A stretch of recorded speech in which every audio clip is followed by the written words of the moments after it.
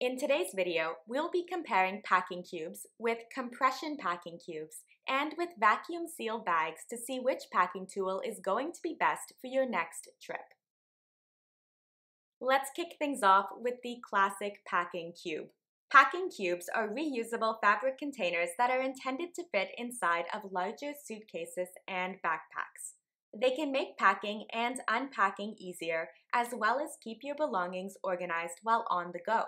They come in a variety of shapes and sizes, as well as colors, and will typically feature a zippered closure.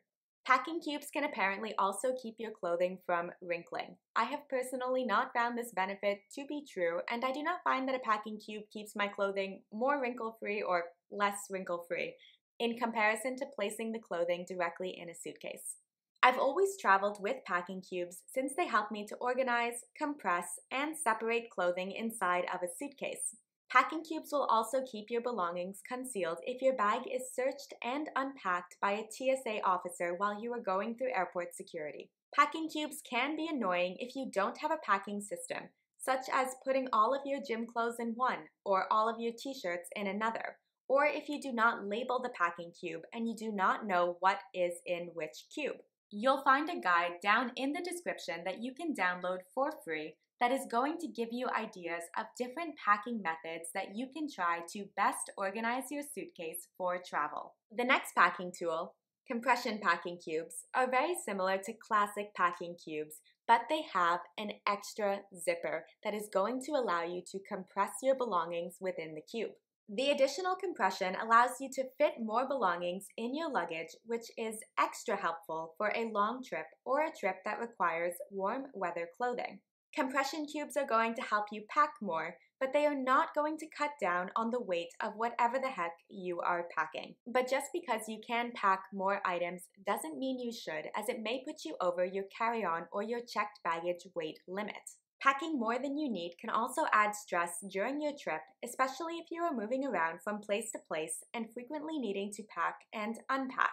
The added compression feature also does come with a higher chance of your clothing winding up creased and wrinkled.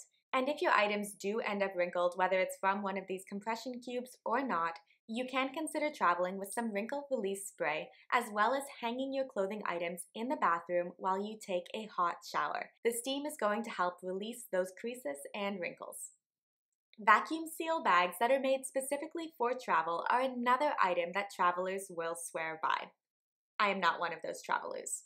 Vacuum seal bags are plastic bags that are designed to compress clothing together as well as other soft items by removing the air from the bag. You can buy ones that are specifically designed for travel that can be compressed by rolling or pressing on them without the need for an actual vacuum or hand pump to suck the air out. These bags are going to give you the most space-saving benefits by tightly compressing your clothing while also protecting your clothing from moisture, dirt, and odors. The clear plastic exterior can be an advantage as you know what is in each bag, but it can also be a disadvantage as everyone else knows what is in each bag as well. The plastic material tends to be heavier than fabric cubes and is going to add weight to your suitcase. These vacuum seal bags are also less user-friendly, especially if you're moving around during your travels. The high level of compression is also going to leave your clothing deeply wrinkled and creased, much more so than if you are using a packing cube or a compression packing cube. While the level of compression is impressive, I personally find these a hassle to use and dislike that they encourage overpacking, putting you at risk of exceeding the weight limit allowed by airlines. No. So vacuum seal bags are going to save the most amount of space, but they are the least user-friendly. And classic packing cubes are going to be the most user-friendly, but they are going to save you the least amount of space.